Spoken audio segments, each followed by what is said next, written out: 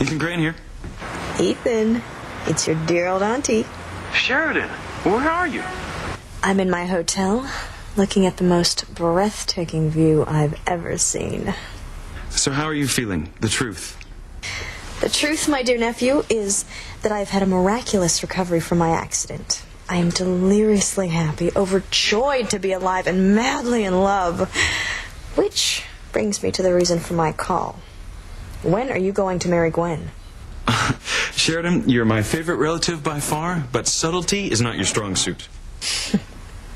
Life is too short, so answer me. Gwen is there. She put you up to this. Wrong.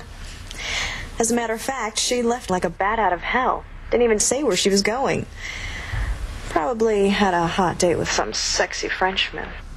Tell me about life and harmony. Gwen told me she actually convinced you to get out and meet the locals. Oh, yes, that. Well, thanks to Gwen, I met a young woman who seems intent on dumping every disgusting liquid known to man on top of me every time she sees me. She sounds charming. Who is she? I don't know, and I don't want to know. I hope I never see her again.